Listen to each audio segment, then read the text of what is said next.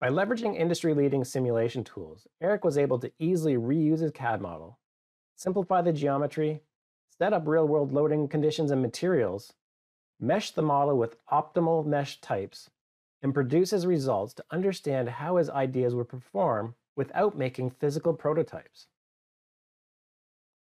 Issues and changes never come up in design, right? Well, if we didn't run into these issues and changes, designs would never change or improve. Let's check in with the team and see what happens when Sam identifies a possible interference issue and how Pete manages, reviews, and assigns this issue to be resolved. From the Issue Management tab located on Sam's dashboard, he has access to the entire CAD assembly.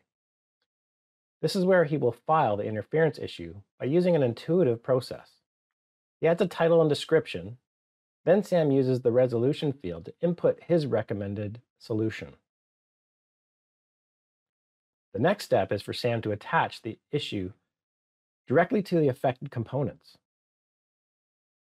This assembly has a lot of components, but the selection tool makes it easy to identify the assembly, subassembly, or in this case, the single part to attach the issue against.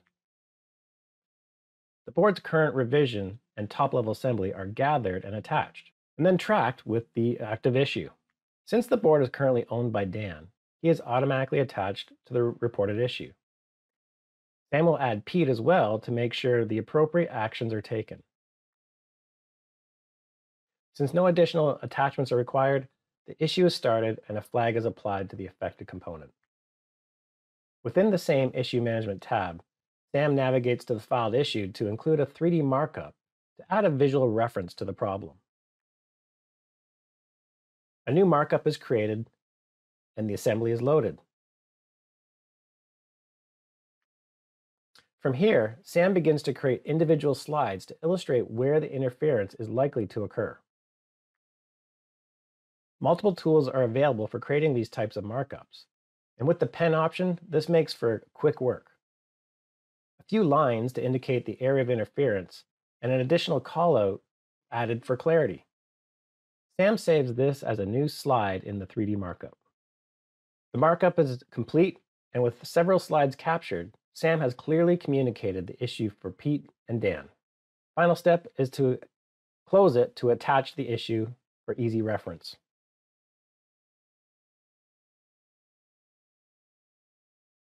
Creating issue is quick and easy. Keeping all this information in a digital format maintains clarity and keeps everyone informed of what's going on. It's Pete's turn to review and create any necessary change actions and keep things moving forward.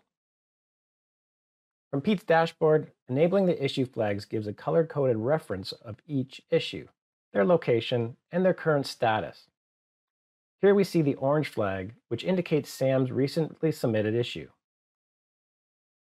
Pete can maximize the issue details window on the dashboard to better look into the problem.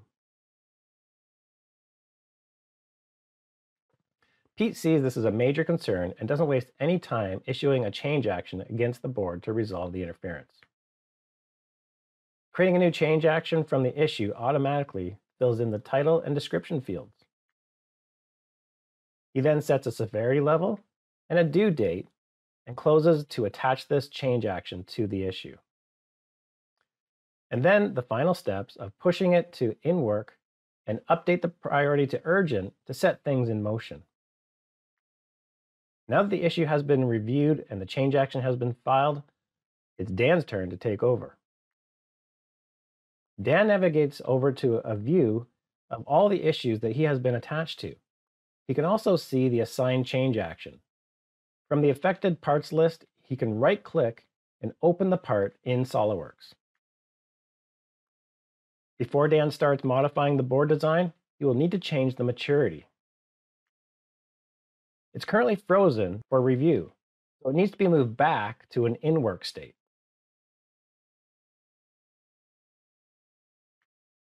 Then he creates a new revision to maintain an account of the current design. Last step is to reserve it and begin his work. Dan interrogates the assembly by moving the articulating arm into the storage position. You can clearly see the interference. A live section view shows exactly what type of profile would be needed to create a proper clearance in the board. Dan creates a solid extrusion from the sketched profile and adds some fillets using the convenient selection helper again. This shape is used to indent the already existing geometry, allowing Dan to preserve the board thickness while creating the clearance necessary for the articulating arm. All downstream features are preserved so Dan doesn't have to recreate them, saving a ton of time.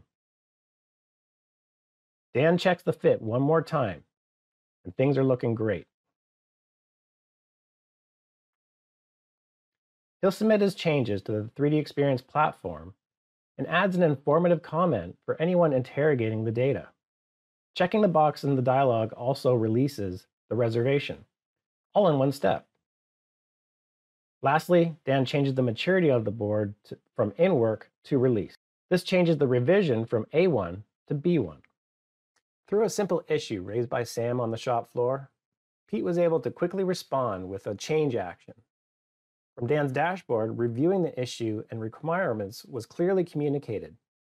Making the required changes in 3D Experience SOLIDWORKS was quick and easy.